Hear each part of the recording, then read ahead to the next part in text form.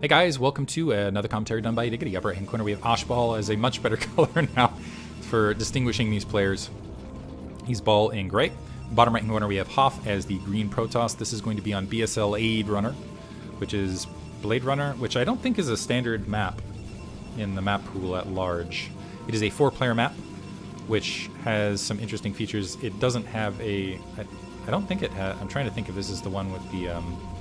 brain farting now all of a sudden again. Whatever. I'll continue with the cast and I'll know what map it is as soon as they move out of their natural expansions momentarily. I'm trying to remember if this is the one with the Zerg eggs out in front or if it's the one with the lowered...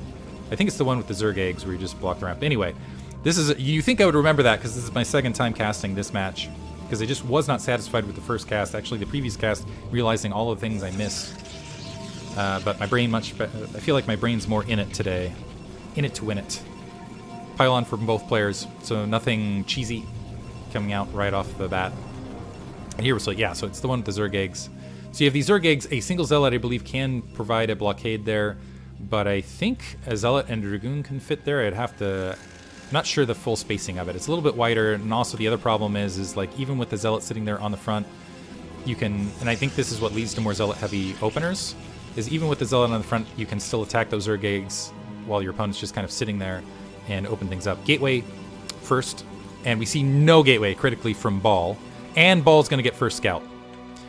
And this is a critical moment here. He sees this probe scout moving out. He sees that probe scout, and he is saving up minerals, which suggests he's going for a 12 Nexus, which is a very risky build, but I think it is going to pay off. It's one of those things where if your opponent opens up 2 gate, which is a possibility on this map, by the way, gas plopping down, which suggests we're actually seeing 1 gate into Dragoon, and maybe even pure Dragoon. That would be disastrous for HaF. Baal has plopped the Nexus on 12.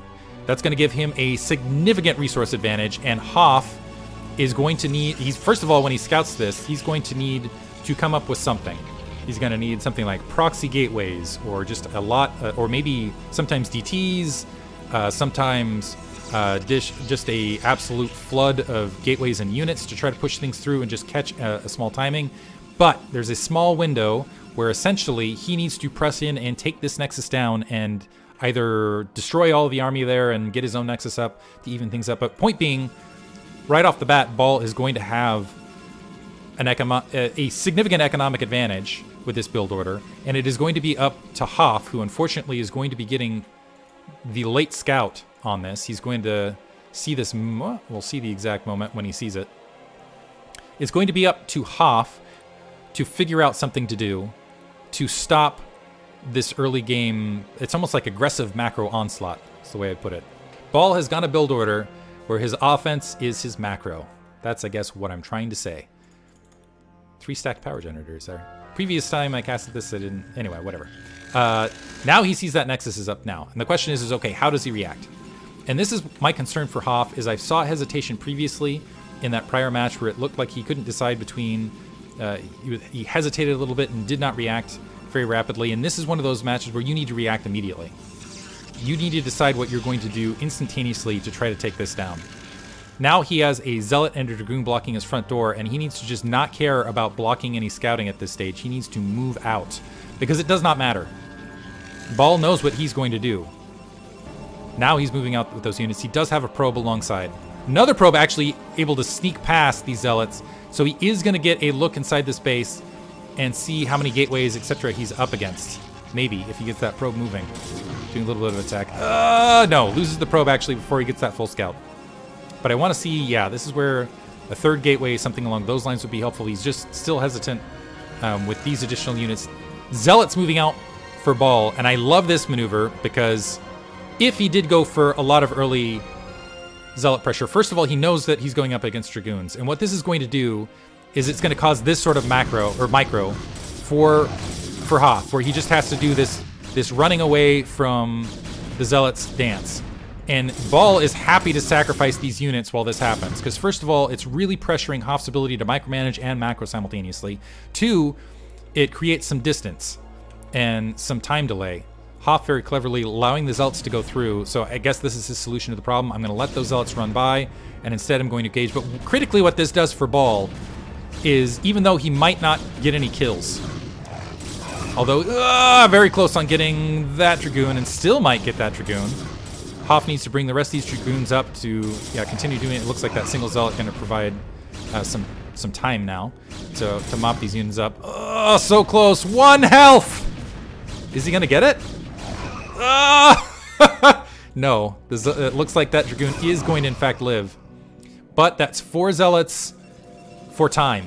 To get a shield battery up, to get additional gateways up, to get Dragoon range up. Proxy robotics facility for HaF. So that is going to be his solutions. And this is the thing for HaF right now is he's, still no 3rd gateway. He's going to have range earlier. So still might be able to get something done. Needs to, press in and do, backing off. This is, again, I feel like this is the moment he needs to press in and be aggressive. This is a single Dragoon, and, well, he would have lost that engagement. So I'll pull that back with the reinforcements. And that Forge plopping down for baal. I think he realizes that he's far enough ahead that if he just cannons up and survives, he will end up winning this match. And he got keep in mind he got those Zealots into the natural expansion, so he knew that HaF wasn't going for any like long Nexus, plop down, pull back sort of game. Robotic support bay and observatory, because it is possible there were DTs back here for baal, somewhere in there, but honestly I don't like this observatory. I don't like that as a plop down. It almost feels like some wasted opportunity, because either you're going to be successful with your proxy robo or you're not, and either he went DT or he didn't. Feels kind of, again, like a half commit, and it's not a full waste of resources, but a general waste of resources. I suppose if you see a DT here, though, you can...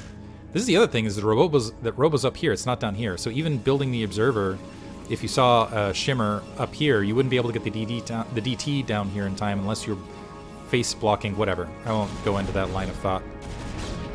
Working on that power generator on the front door. These are 3-stack generators, and I think that is to provide additional spacing so units continue to flood forward. And we've got that Reaver about halfway built. Counter Dragoons from baal, pressing forward, making sure that action doesn't happen. I think this is going to be critical here for baal. Does he move up and see this Reaver, and does he see the Reaver before Scarabs are in it? He does not. He's going to have to back off.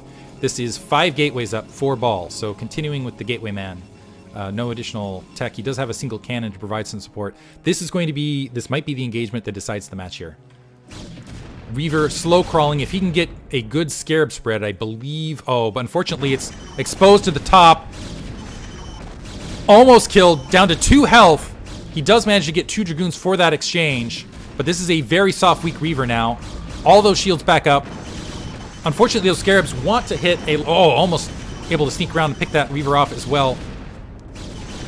Does pick off the Reaver. That is going to be a big deciding factor with this reinforcement and that shield battery on the front. So now it's even numbers plus the shield battery. And at least for this engagement, I think HaF might need to back off and regroup and have more Dragoons on the ground. He wants the larger Dragoon count basically to be a meat shield for these Reavers, and really needs these Reavers to get even splashes on the back line of the Dragoons where there's kind of like a... So if you hit the Scarab right there, you can kind of get the splash across all of them. Re-engaging now. This, again, second opportunity for HaF. Yeah, needed to target that Dragoon to get the better spread. Right now he's getting a little bit of side damage, but still hitting just one Dragoon at a time. Re-engagement, and that Reaver's exposed once again. It gets picked off, and I think that's match now. I think it is been picked off. The rest of the Dragoons pulling back. Another Reaver on the ground. This is critical. Will baal see this proxy? He's moving these Dragoons off. A single Dragoon moving forward. More Dragoons actually leading the rest of this army back. The generator actually burned down, it looked like, in the back corner.